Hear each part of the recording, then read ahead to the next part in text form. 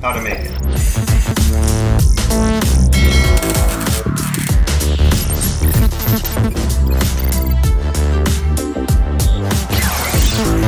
And now we have it. The jabber mask.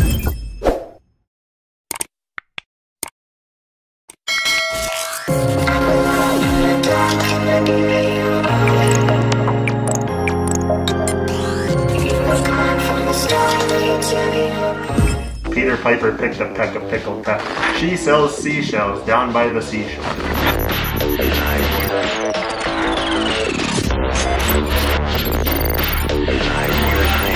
Hi, I'm Tyler Glale. I've created video games such as Closure, Bomber Nuts, and The End Is Nigh, and a whole bunch of old Flash games back in the day. I saw a lot of people making cool and unique face masks, and I decided to one-up them all using skills that are unique to me. After pondering what I could make, I came up with a cool thing that the world would want. But first, how to make it.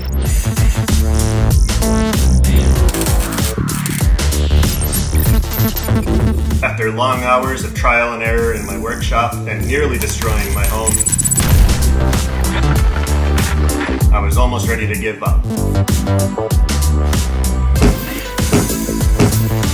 But I didn't. Then one day it came to me. I knew what I had been missing. I rushed to my workshop and spent years getting it just right.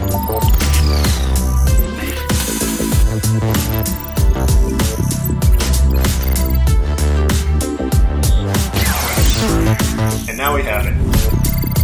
The jabber mask. I wasn't originally intending on turning the mask that I made for that viral video into a product, but I was completely blown away at the amount of attention and requests to buy one that I got after the video went viral, that we pretty much had to look into how to turn it into a product. There are a number of costs associated with bringing a new electronics product to the world, and Kickstarter will help us manufacture a more sophisticated product that works for the mass market. We are starting with a standard and programmable version, and the more we raise, the more features we can include. The jabber mask, the first fully interactive face mask that you can make smile on demand. One smart fellow, he felt smart. Two smart fellows, they felt smart. Three smart fellows, they felt smart. They all felt smart together. Nailed it.